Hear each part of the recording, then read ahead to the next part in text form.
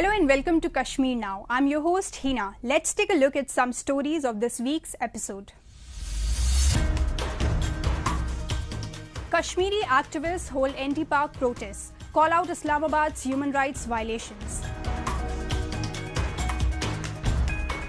Retired government employees protest in Muzaffarabad, demand pay raise.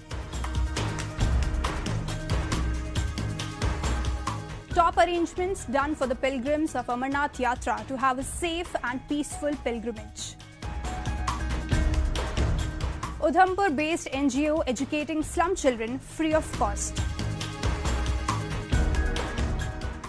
And later, in our section of Incredible India, we will take you to Goa to witness the Sonjaung festivities. Pakistan has been for long exploiting the land and people of its illegally occupied territories. To protest against its atrocious attitude, activists from Gilgit-Baltistan and POK recently held a demonstration on the sidelines of the ongoing 50th session of UNHRC in Geneva. Have a look. We want freedom. Kashmiris want freedom. A number of Kashmiri activists led by the chairman of the United Kashmir People's National Party, Sardar Shaukat Ali Kashmiri, demonstrated against Pakistan on the sidelines of the ongoing 50th session of the United Nations Human Rights Council in Geneva. They raised anti-Pakistan slogans and demanded Islamabad to free Kashmir and other parts that it has illegally occupied for decades. Pakistan with Jammu and Kashmir. Pakistan with Jammu and Kashmir. They held banners reading "Stop land grabbing and occupying hilltops of POK" and "Terrorist infrastructure must be dismantled."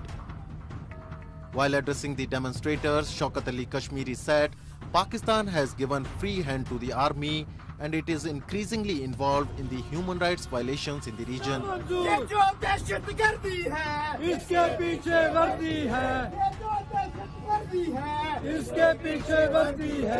is the only country which is for the army, not for the people. And we are here, belonging to all oppressed nations. We are in a great alliance. Our voice is united. We will fight against slavery, plundering of natural resources, and liberation of our people unitedly. Long live Broad, long live Pashtun, long live Sindhi, long live Kashmiri, long live the people. Soon after British India's partition in 1947, Pakistan Army, which largely comprised tribal mercenaries, invaded and occupied a part of Jammu and Kashmir. POK and Gilgit-Baltistan have remained under its occupation since then. The land, the resources and the people of the region have been overly exploited by Islamabad for these many years. While on one side Pakistan has marginalized these people socially and politically, it has exploited all their resources indiscriminately on the other side. Their land and rivers are used to serve the people of Pakistan and not those who have a prerogative over them. We are going to submit a memorandum to the UN High Commissioner for Human Rights. We were here, we were protesting against the Pakistani atrocities. Pakistan is plundering our natural resources. He is occupying our land. We are the owner of the natural resources, rivers, dams, but they are producing electricity and exporting to Pakistan, and there is a shortage of electricity 15 to 20 hours per day. There is a unemployment, there is a terrorism, there is a extremism promoted and projected by Pakistan, and we are here to raise our voices against these atrocities. Kashmiri activists have time and again knocked on the door of the international community to intervene in the rapidly worsening human rights situation in Pakistan-occupied Kashmir. They haven't, however, received much success, as all what the global bodies have managed to come up with so far is mere condemnation. The activists, however, say they are not going to give up and their fight against Pakistani atrocities will continue until their demands are fulfilled and rights are restored. Pakistan! Stop terrorism! Pakistan! Stop terrorism! Moving on, the elderly people in illegally occupied POK recently came out on streets to protest against the government for not increasing their pension.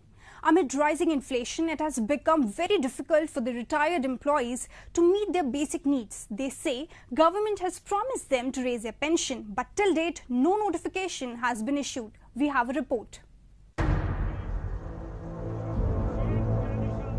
Braving bad weather conditions, retired government employees of illegally occupied POK recently held a demonstration in Muzaffarabad city to demand hike in their pension.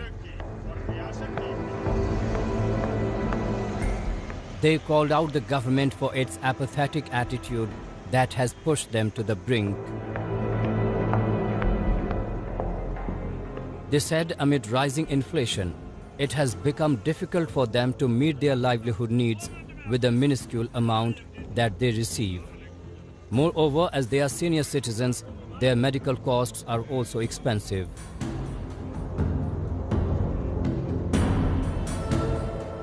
इतनी महंगाई इस कदर है कि मुलाजमीन के लिए जीना मुश्किल हो गया, पेंशनर के लिए और ज़्यादा जीना मुश्किल हो गया है, क्योंकि पेंशनर जो है वो बुजुर्ग हैं, उम्र के उस हिस्से में है कि हर आदमी बीमार है, उसको कम से कम 10-20 हज़ार रुपये तो दवाइयों पर और इलाज पर खर्च करना पड़ता है monthly.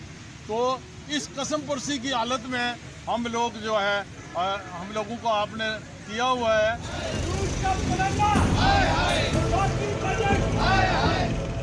Even after serving in the government departments for years, these retired employees have been left to suffer by the POK administration. It has just turned a blind eye to their demands. With government taking no cognizance of their issues, the demonstrators have threatened to increase the intensity of their protest. 40 साल मैंने नौकरी की है, आज 40 साल के सामने मेरे सर पर छाता नहीं है, मेरी जेब में पैसा नहीं है, मेरी मिसेज माजूर है, 15,000 रुपए की महीना में उनकी कैंसर की दवाइयाँ लेता हूँ। मुझे हुकूमत बताए मैं कहाँ से ये लाऊं? मैंने 40 साल कहाँ किए?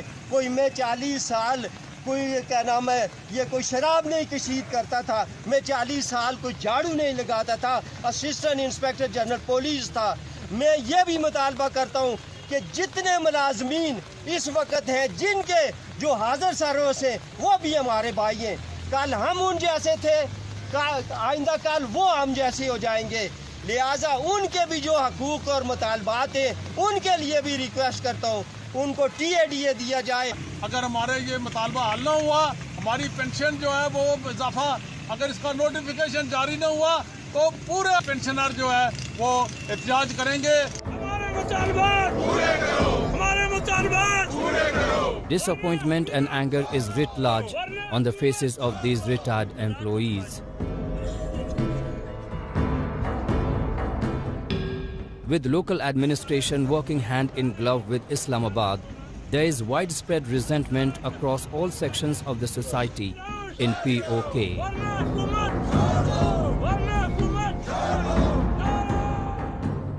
One of the most revered Hindu pilgrimages, Amarnath Yatra, is underway in Jammu and Kashmir.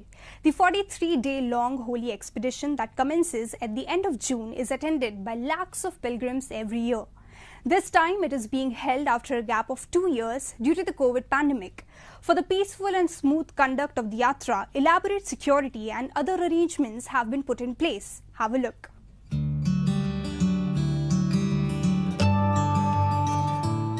Taking place after a suspension of 2 years, this year's Amarnath Yatra is expected to be visited by 6 to 8 lakh pilgrims, almost twice the size than ever before.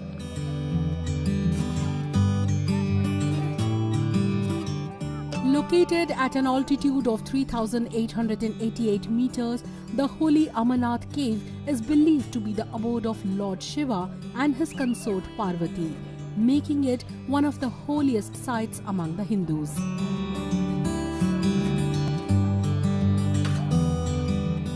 devotees take two possible routes to reach the cave.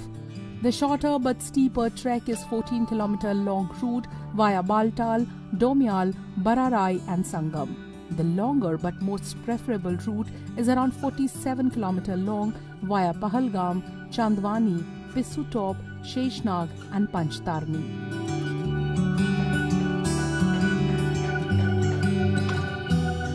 This year, for the safety and security of pilgrims, over 80,000 security personnel have been deployed by the J&K administration to secure the twin routes leading to the shrine.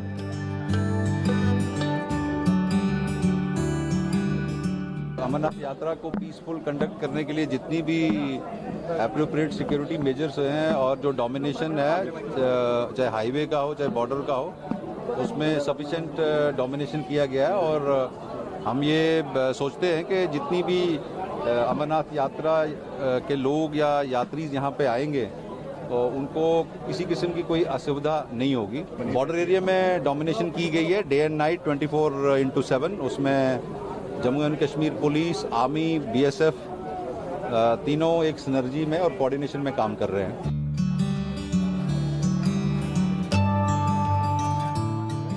People have been tagged with radio frequency identification or RFID chips to keep track of them, and drones for aerial surveillance have also been placed.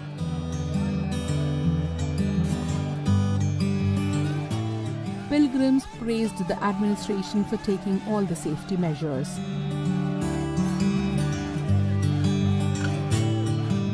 Proper trekking चल रही है हमारे को एक card issue करे हैं, इसके through proper they can take us our record, they can record where we were reaching and all.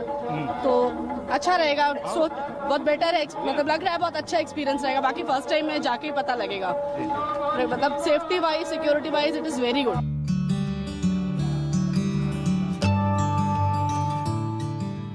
To handle medical emergencies, the health department has deployed around 1,500 healthcare workers from the Union Territory as well as from other states of the country.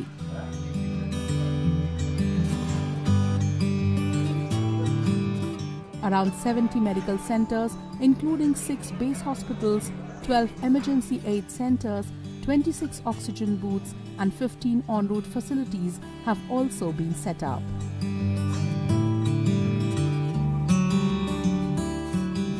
From Walnut Factory to Dardkut 18 camps हमारे होते हैं other than oxygen booths, तो उनको हमने establish कर दिया पहले से ही। जो हमारा इंफ्रास्ट्रक्चर था वो हमने इम्प्रूव कर दिया है इस बार। जो हमारी बेड्स की स्ट्रेंथ होती थी as compare to last years, it was just 270 beds we are providing for the यात्रा फैसिलिटी। इस बार ये हुआ कि कीपिंग इन व्यू के यात्रा का रश बहुत ज़्यादा रहेगा, उस सिलसिले में हमने ये इक़दाम लिए हैं as per directions from our higher authorities, ACS health and director health services Kashmir. तो हमने बेडों की स्ट्रेंथ बढ़ा दी है।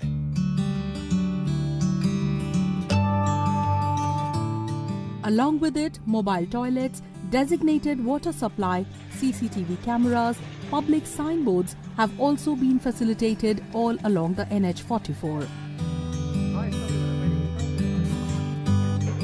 Community kitchen that could feed lakhs of pilgrims on the way to cave shrine of Amarnath have also been set up.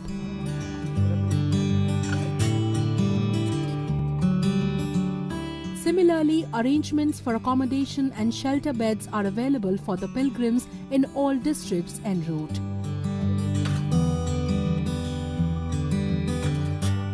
हमारे 36 lodgement centres हैं और जगह जगह पर आपने देखा होगा हाईवे पे लगभग 28 लंगरों ने इस वक्त हमसे परमिशन ली है और सैनिटरी कॉम्प्लेक्सेस बनवाए गए हैं, बिजली पानी की भी पूरी व्यवस्था की गई है।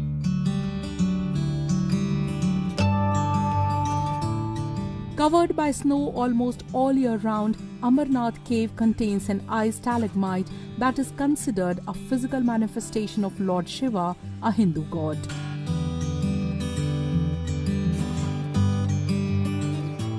According to legend, Lord Shiva decided to tell Parvati the secret to his immortality in this cave, which was later discovered by a shepherd named Bhuta Malik in 1850.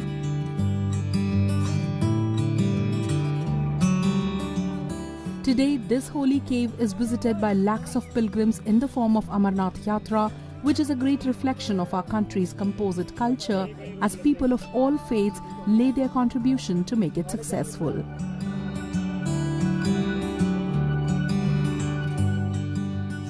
They say education is the passport to the future, for tomorrow belongs to those who prepare for it today.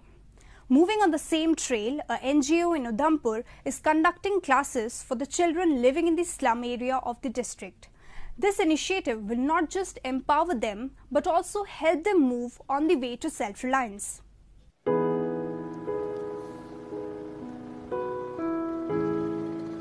An opportunity can play a big role in shaping someone's future. And when this opportunity comes in the form of education, it can really do wonders.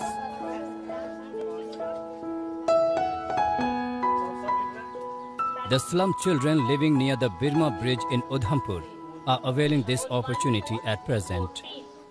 A district-based NGO, namely Live for Other Being Helpful Foundation, is providing education and recognition to many such voices.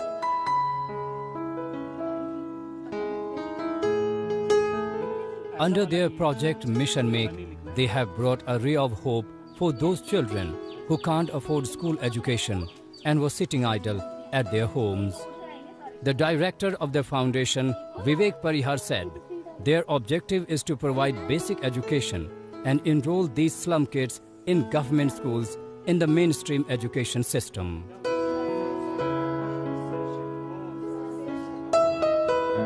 हम different domains पे काम करते हैं. For example relief है, environment है, health है, education है, youth development है.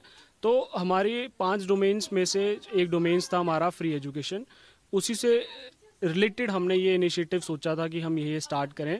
और हम ये इनिशिएटिव हमारा फैब के मंथ से चल रहा है उधमपुर के बिरमापुल एरिया में, जहाँ पे हमारी कोशिश ये है कि जितने भी यहाँ पे गरीब घरों के लोग हैं जो जिनके पेरेंट्स लेबरर का काम करते हैं या कुछ भी जो अफोर्ड नहीं कर सकते हैं एजुकेशन को, हमारी कोशिश है कि हम उनको एक ट्रैक पे लाएं. एक जो बेसिक एजुकेशन है, जो उनका राइट है, तो हम उनको वो प्रोवाइड करा पाएँ ताकि वो भी एक जागरूक नागरिक बन सके हिंदुस्तान के. क्योंकि यहाँ पे जब हम पहले आए थे तो हमने देखा था कि बहुत सारे बच्चे ऐसे थे जो डिफरेंट एक्टिविटीज़ में लगे रहते थे. फॉर एग्जांपल रैपिंग हो गया या कुछ भी हो गया, तो उनको एजुकेशन की लाइन पे नहीं थे. तो बहुत सारे बच्चे ऐसे थे जिनकी उम्र 12 साल 13 साल हो गई है, लेकिन वो आज तक एजुकेशन में नहीं आए, एजुकेशन की लाइन पे नहीं आए. तो हमने कोशिश यही की और हमारी टीम ने पूरे एफर्ट्स लगा के इन सबको मोटिवेट किया, काउंसलिंग्स दी इनके पेरेंट्स को, ताकि इनको ये यहाँ पे भेज सकें और हम इनको बेसिक एजुकेशन दे सकें.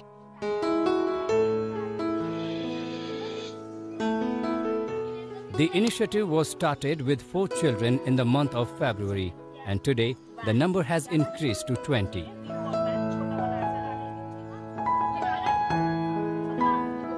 Besides education, these young kids are also provided with notebooks, pencils and erasers and even eatables by the NGO.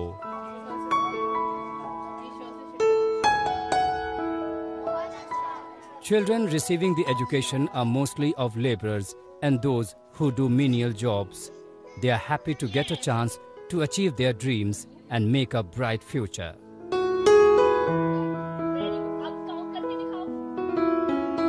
यहाँ पर विवेक सर हमें पढ़ाने आते हैं.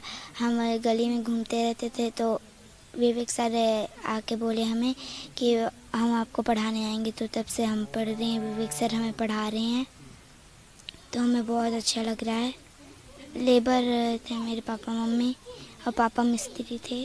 हमारी जो टीम है इसका एक मिशन था, मिशन मेक. ठीक है, तो हम जो है 4 मेंबर्स हैं इस एनजीओ में. यहाँ पे जो स्पेशली इस स्लम एरियाज़ में आते हैं, हमारा मेन मोटो ये है कि यहाँ के जो बच्चे हैं वो अपना लाइवलीहुड एटलीस्ट जो है खुद जो है वो अर्न कर सकें.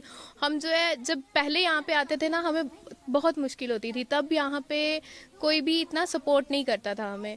तो अब ये जो है जब हम ये खुद बच्चे अब जो है हमें बुलाते हैं यहाँ पे कि आओ. जब हम लेट भी हो जाते हैं, कभी थोड़ा ज़्यादा गैप हो जाता है, तो खुद हमें कॉल्स आती है इनकी कि मैम आप आए नहीं, सर आप आए नहीं. हमने फसल बीमा योजना को अधिक प्रभावी बनाया. उसके दायरे में ज्यादा किसानों को लाए. नहीं है डर नहीं फिकर, मिली हमें नई डगर, फसल का करवा के बीमा, किसान की चिंता को छीना। आज ही प्रधानमंत्री फसल बीमा योजना से जुड़ें और निश्चिंत हो जाएं। कृषि एवं किसान कल्याण मंत्रालय, भारत सरकार।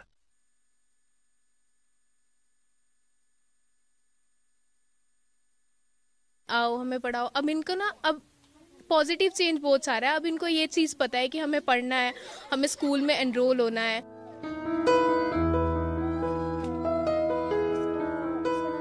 Along with Live for Other being helpful foundation, there are many NGOs in Jammu and Kashmir that are working towards empowering slum kids through education.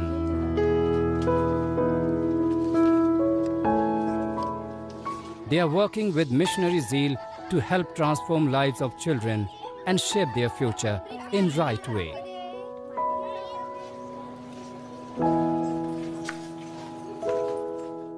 Next, we move on to our section of Incredible India, where today we will take you to the land of beaches, Goa, that recently got engulfed in the festivities of the much-awaited Sanjao festival. One of the most important occasions of Catholic community in Goa, the festival marks the birthday of Saint John the Baptist and is observed with much vigor.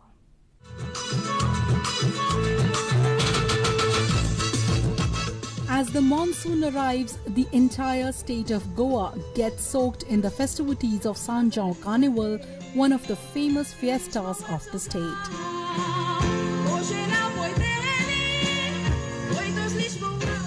Held every year in the month of June, this Catholic festival is a part of Portuguese heritage and is celebrated in dedication to Saint John the Baptist, who, according to Christian scriptures, is said to have baptized Lord Jesus.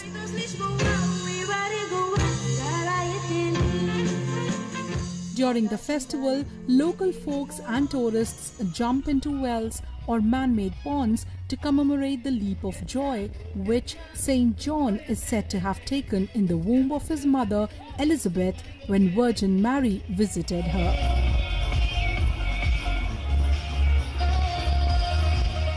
People also wear kopel, a beautiful headgear made of flowers, fruits and leaves, and scream Viva San John to mark the occasion.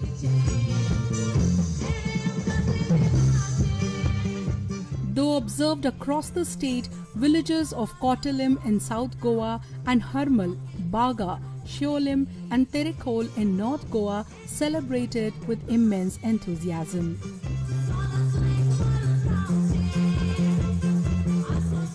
Today is our traditional Sanjao feast and we are celebrating in Shiolim since 27 years in Shiolim. This is our traditional feast of Saint John the Baptist, and all people from all over the country and over the world come to celebrate our feast over here. Oh, it's really beautiful seeing so much colour and seeing so much culture of Goa being on display and people being out in the rain and enjoying themselves, and yeah, it's been a lovely day.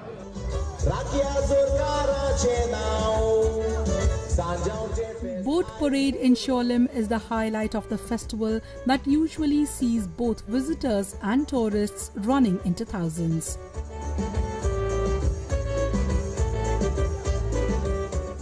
Held in front of St. Anthony's Church, it was first started in 1992 and marks the beginning of revelry in the Sanjao festival.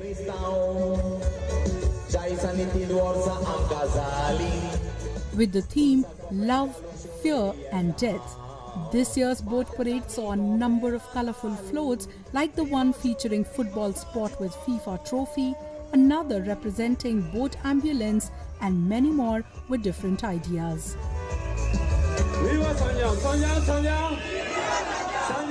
Today is the feast of Saint John the Baptist, celebrated all over the world. So Saint John the Baptist is the legendary figure, in a biblical figure who lived in the times of Jesus. So we celebrate his feast today.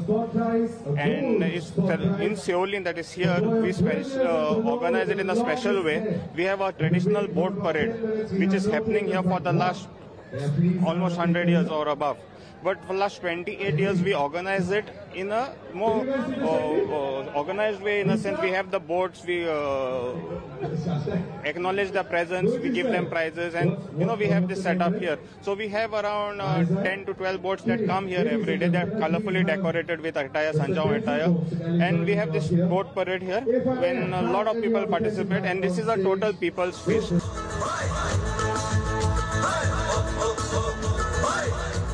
As part of the festival, locals also entertain visitors with folk dance performances and musical renditions.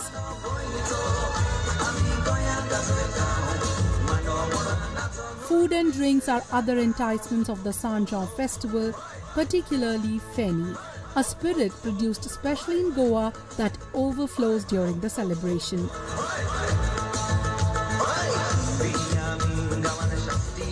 Along with locals, tourists can also be seen enjoying this festival while dancing in rainwater, cherishing a fun-filled and colorful experience.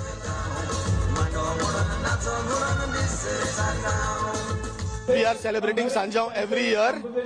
This is the traditional Sanjaon that is celebrated in Siolim. It is a boat festival, and this cross which is here, which is built by our ancestors of Badem, and we are coming here to pay respect for it by putting this traditional kopel which I am wearing right now to the cross and to venerate him. And it is a celebration that is celebrated. It is a feast that is celebrated with great pomp and joy all over Goa, because it is the feast of Saint John the Baptist that we are celebrating today. It's the first time that I've seen a cultural festival like that, and we've always wanted to explore Goa. So I think we came at the accurate most time of the year, because this is an annual fest and everybody's wearing those tiaras originally made by them at their home, and it's just a really nice vibe, and it's a nice festival. Everybody sings Goan songs and they dance their cultural on their cultural music and their cultural form of dance. So it's just really a new experience and a good one.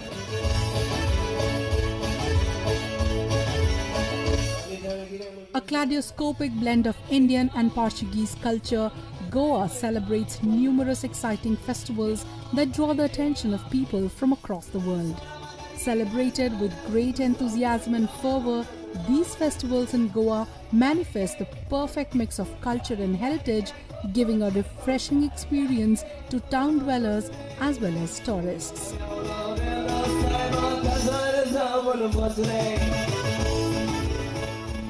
That's all we have for you in this week's episode. Till we see you next week, it's goodbye from the entire production team.